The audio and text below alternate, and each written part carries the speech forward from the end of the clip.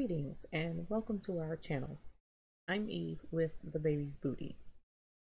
Today's video will be a detailed step-by-step example of how I organize my embroidery font files. Now, this video will benefit those who machine embroider or wish to learn more about it. You should already have a machine and have purchased fonts and or designs to fully benefit from this video. Now, let's get started. You should have a dedicated main embroidery files folder. Let me show you where mine is. In Windows, I go down here to the folder icon and I open up pictures. So pictures in your quick access will be over here on the left. Once you select pictures, I have a folder here that's called Embroidery. I double click that, and this one is the model number of my machine.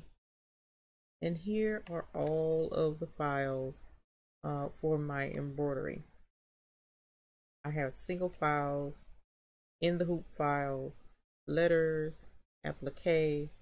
Each group has its own folder. To set yours up similarly, let's start at the beginning. So again, we open up pictures. Now you want to go up here to the top where it says new folder. Click there. It will show a new little folder with the name highlighted. Go ahead and type the name you want. In my example, it will be Embroidery Designs.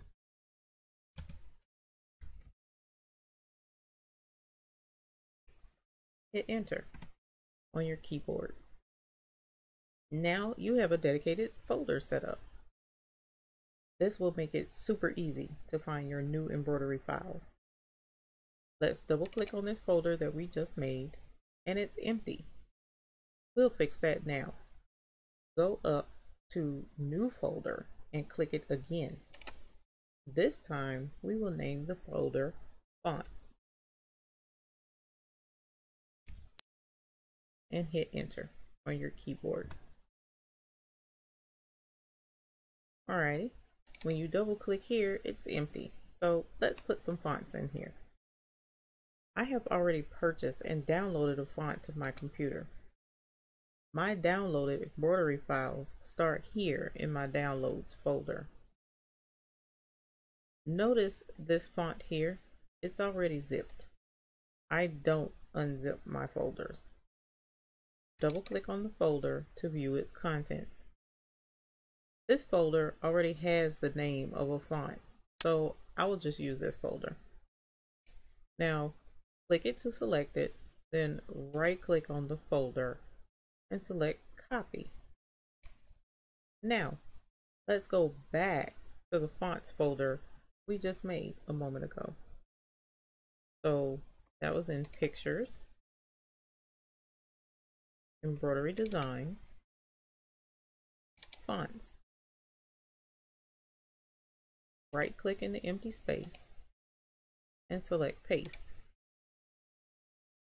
Voila! Your new fonts are in their own folder and ready to use. We'll have to wait on it to finish downloading. After allowing it time to copy over. And there are your fonts. Let's do another for review. I'll go to my downloads folder.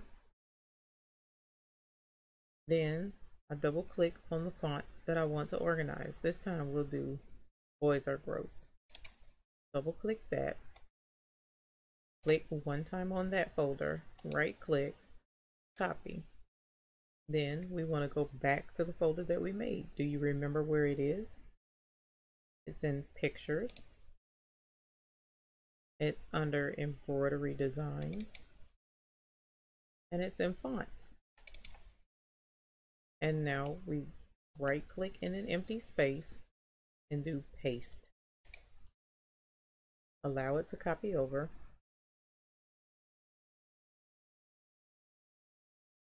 And now we've added the new Boys Are Gross satin font. you're done. All you have to do at this point is open So What Pro and merge in the font, whichever one of these you want, from this fonts folder.